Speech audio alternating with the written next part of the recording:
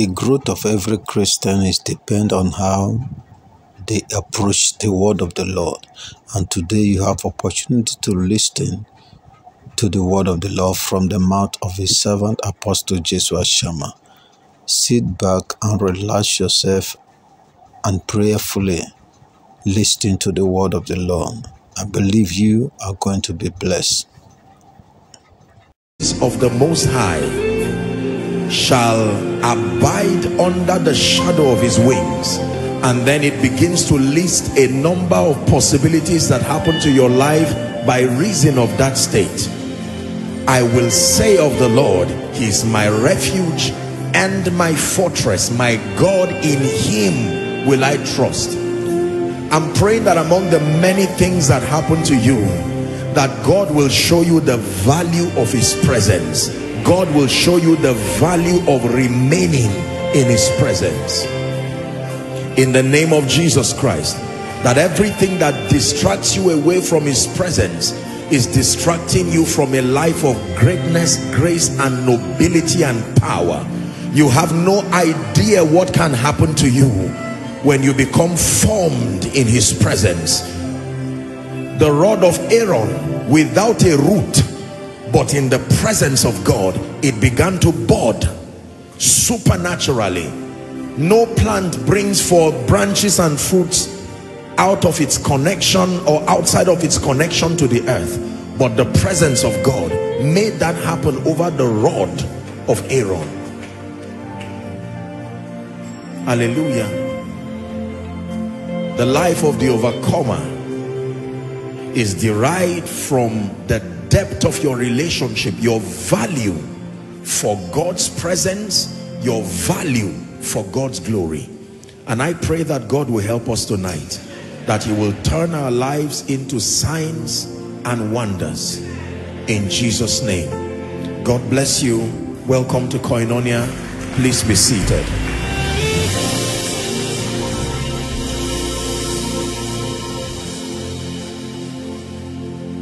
Hallelujah. I was glad when they said unto me, let us go to the house of the Lord. Because among the many things that happen in the house of the Lord is that he will teach us his ways. Hallelujah. They will tell one another, come, let us go to the house of the Lord, the mount of the God of Jacob, for he will teach us his ways. Just one quick announcement to emphasize, this is particularly for the workers, that our retreat, as you have been told, is coming up this Saturday. So all workers, please know that our retreat for the second half of the year is coming up this Saturday, 9 a.m. prompt. The venue will be right here at the basement. All heads of department, please do well to remind your workers. It will be a time of prayer. It will be a time of fasting, pressing into the things of God, and then time to build capacity for the remaining part of the year. May the Lord grant us grace in Jesus' matchless name. Hallelujah. And then it's not too early to just express my deep and profound gratitude, especially to our family in the US and Canada. The response after our last announcement has been nothing short of phenomenal. It's been very humbling, what you have done, the participation, the passion. I want to say a big thank you to all of you. We do these things because we love Jesus. We have no ambition in ourselves and of ourselves outside of the revelation of Jesus. Hallelujah. We want to see him revealed, and the Lord will grant us that grace. In Jesus' name we pray. Are you ready for tonight? Every time you come to the house of God, you must come expectant and come happy. When I was watching our precious people, the worship team, lead us in worship, I just kept nodding my head, and I was praying a prayer from the depth of my heart that God will bless every one of these people. You have no idea the depth of sacrifice what these people do every week.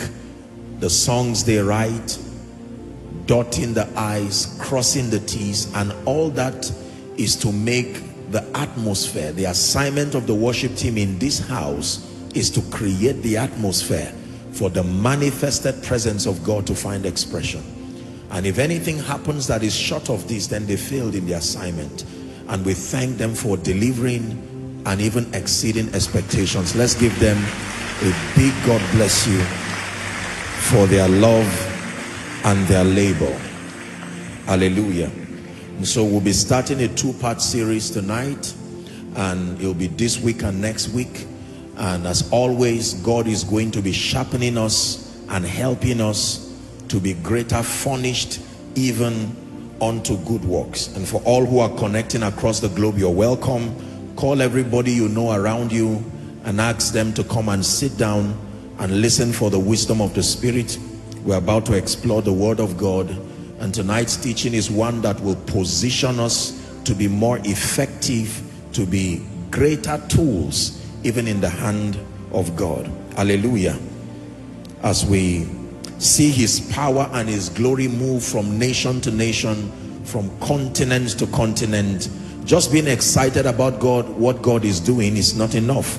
We must learn to position ourselves and to find out, what role would you have me play? This is why I was so blessed by the administration, that you have a purpose, you have a destiny for me to fulfill.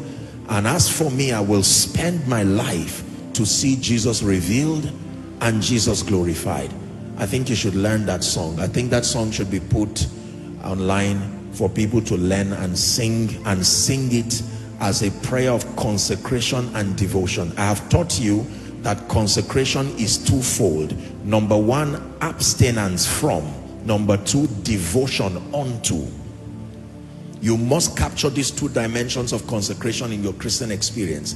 Abstinence from, then devotion unto. If the only thing you know is abstinence from, what do you do with the time and the life? Are we together? Abstinence from, then devotion unto. Hallelujah. So I'm teaching on a topic that I title Greater Works, Part 1. Greater Works, Part 1. Greater Works, Part 1. Hallelujah.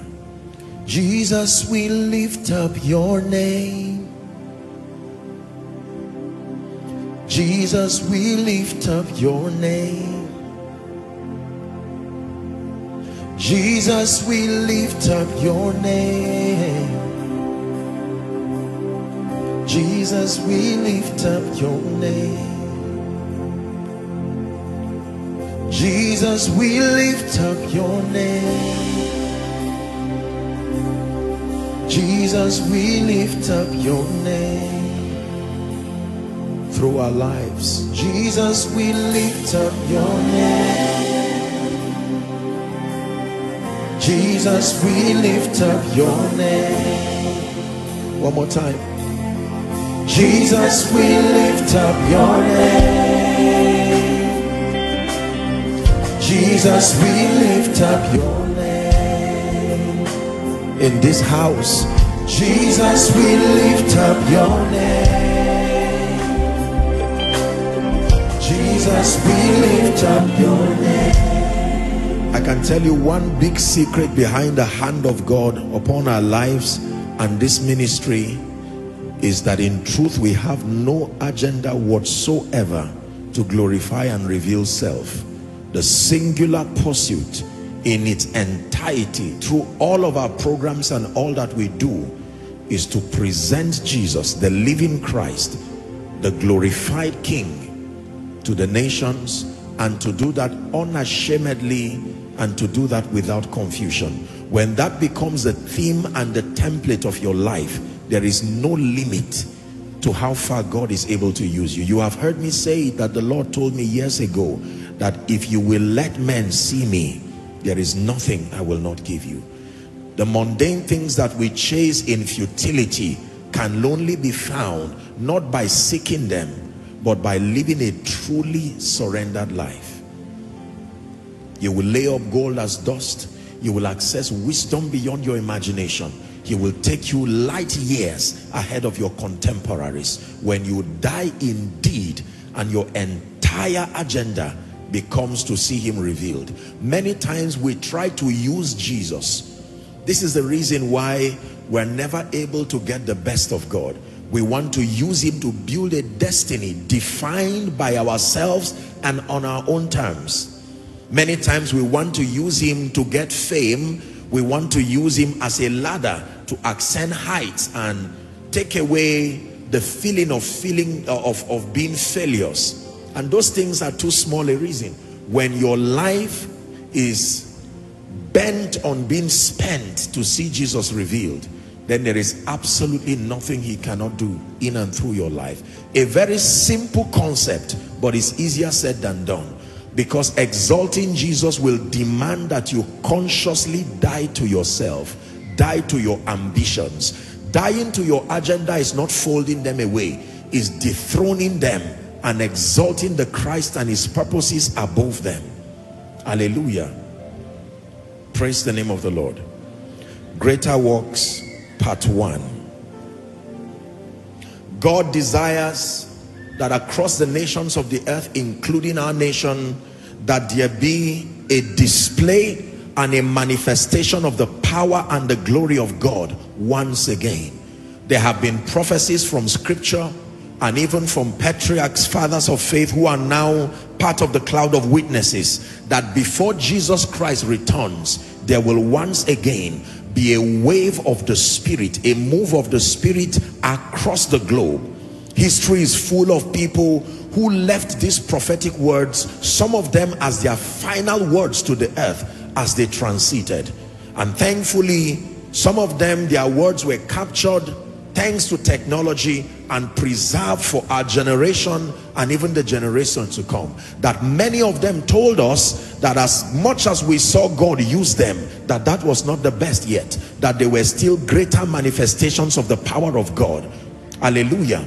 The Spirit of God is moving across the earth, from Africa to Europe to America, across the continents of the earth, stirring a heart, a fire revival, that we will see the global harvest like never before. We will see transformation, territories that will be brought in subjection to Christ, and some of them it will happen in one moment, shorter and sooner than we think would happen. And this is even by the Spirit of God. So God desires that before Jesus returns, there be a manifestation of the power and of the glory of God once again upon the earth.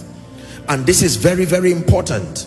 Very, very important. You must believe this. Let's go to our text for tonight, John chapter 14 and verse 12. Jesus is speaking and he makes a very profound statement. He says, "Verily, verily, I say unto you, he that believeth on me," he says, "the works that I do, shall he do also, and greater works than this shall he do." Why? Because I go unto my Father. I want you to look at this statement very carefully. Do not assume you understand it.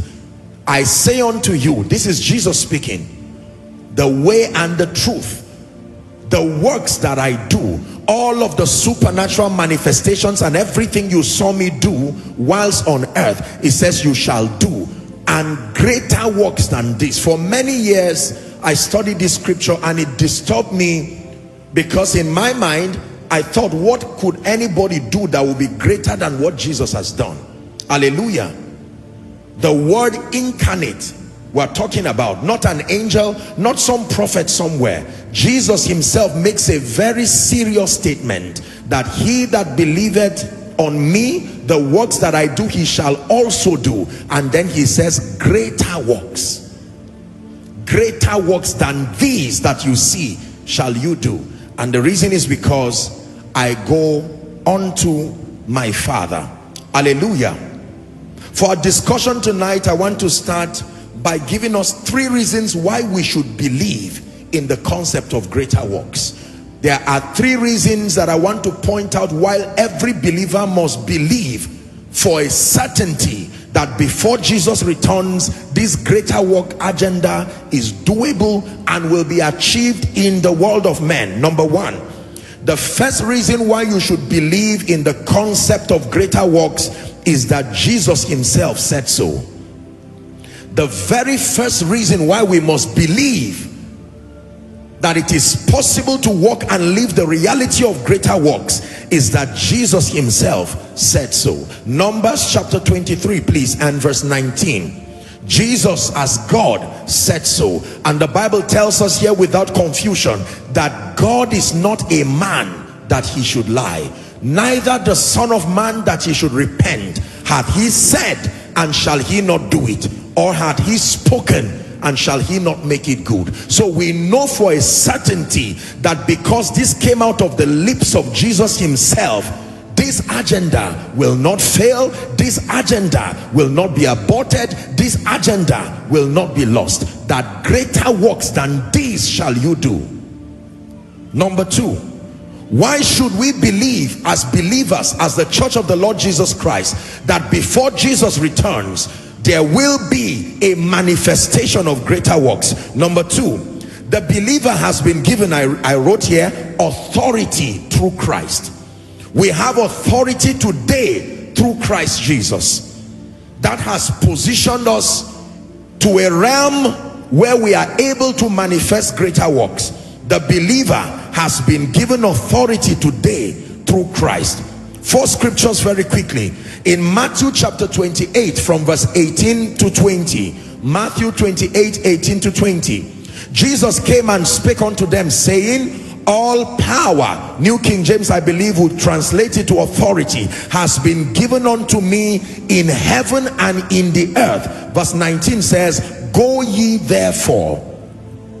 Go with this consciousness that all authority in heaven and the earth has been given to me. It says, go ye therefore and teach all nations, baptizing them in the name of the Father and of the Son and of the Holy Ghost. Verse 20, it says, teaching them to observe all things whatsoever I have commanded you. And whilst you do this, have this consciousness that, lo, I am with you always, even to the end of the world. Why should we believe in the concept of greater works? Jesus has been exalted, and the believer through Christ has been given access to authority. In Luke chapter 10 and verse 19, Luke 10, 19, New King James please. Luke 10, 19, it says, behold, I give you authority to trample on serpents and scorpions and over all the power of the enemy, and nothing shall by any means hurt you.